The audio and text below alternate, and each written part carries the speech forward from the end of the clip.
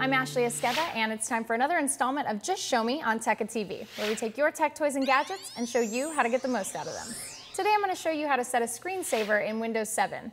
Now, older monitors used to really benefit from using a screensaver because it prevented burn-in, which would leave ghostly images of whatever you might leave your monitor on for a long time looking at. But today, with newer monitors, you don't quite need a screensaver to prevent burn-in, but it does help give your computer some character and a little personalization. So let's check it out. So we are on our desktop and we want to head over to the Start button, and we're going to go to Control Panel.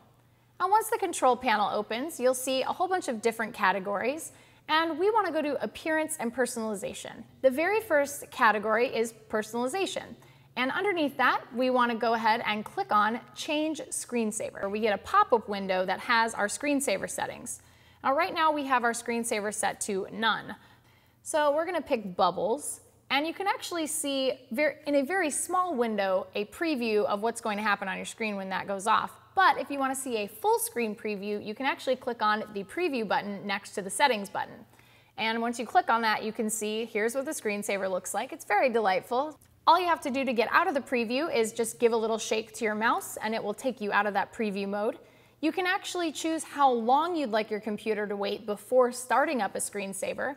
Right now it's set to 1 minute by default. I like to have it a little bit longer than that because sometimes I might have to take a phone call and I don't want my screensaver starting up every minute. So I'm going to pick 5 minutes. And what you're going to do is hit Apply and then hit OK. And once you've done that, you've set a screensaver on your Windows 7 device. That's been Just Show Me on Tekka TV. Be sure to check out tekka.com for all of our other content, and we'll see you next time.